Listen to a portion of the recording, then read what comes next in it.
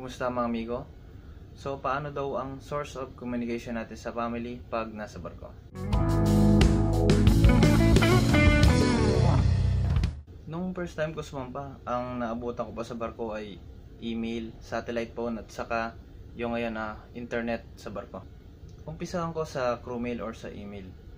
So, pareho lang din siya ng mechanics sa Google or sa Yahoo pag gagawa kayo ng email or magsisend kayo ng email.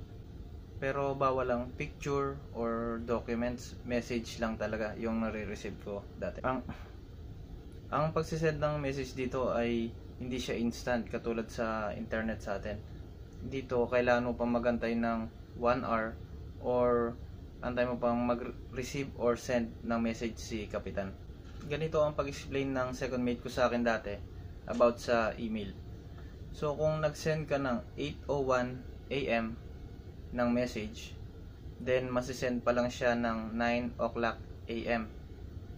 So sabi natin na receive na siya ng pinagsendan mo, then kunyari nag-reply siya ng 9:30 AM, then marireceive pa lang siya sa barko ng 10 o'clock AM.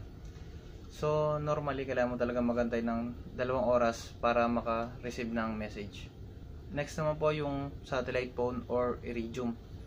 Nakaka-order po ng pin code nito sa mga officers or sino mang may hawak nito, kay second mate or kay. Ang paggamit namin dito sa iridium ay kailangan mo munang i-dial yung operator. For example, *123, then hashtag.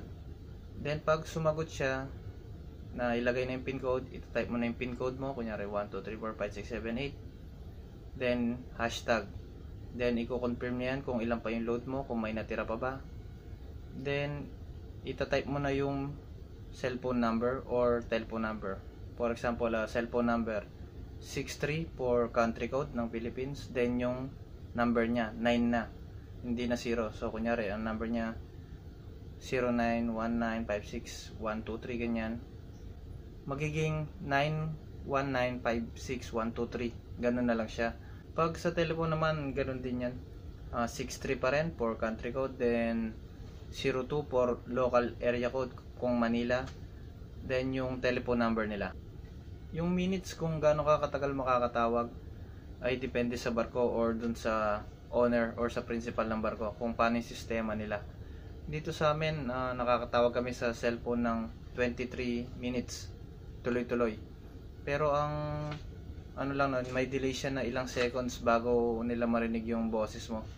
So kunyari hello sila ng hello, tapos ikaw nag-hello ka din, so after ilang seconds bago nila marinig yung sagot mo. And last, yung internet sa barko. Dito po sa sinasakyan ko, binibili namin siya ng $18 per 100 MB. Dati hanggang 2 lang po yung limit ng card namin, pero ngayon hanggang 4 na po siya dahil sa pandemic. Nagbigay sila ng consideration at ngayon binibigyan kami ng libreng internet pin code kada buwan hanggang May 1, 2021 ng 4 na libre kada buwan. Kung isipin mo talaga kulang yung 100 MB sa pag-browse mo pala sa Facebook or sa YouTube, baka hindi pa abutin na isang video, di ba? Kaya ginagamit lang talaga namin to sa Messenger, sa IMO, WhatsApp o kaya sa Viber, pang contact lang talaga sa pamilya. At gumagamit kami ng firewall para ma-disable yung ibang mga applications. Saka i-disable rin yung auto-update ng Play Store sa mga Android. At hindi po sa barko ang gamit ko ngayon. Local SIM card po ito ng Greece na in-order po namin sa agent. Pag dadating naman po kayo sa port, pwede naman po kayong makiusap sa mga officers nyo kung pwedeng mag-request ng local SIM card or SIM card sa agent ninyo, kasi lalo na ngayong pandemic, binabawalan talagang umakyat ng mga businessman. Ang normal price ng SIM card ay nasa $15 to $30, depende po sa lugar. So pag sa Europe medyo mahal kasi euro ang pera dito. Kaya hanggang dito na lang po. Maraming salamat po sa panonood.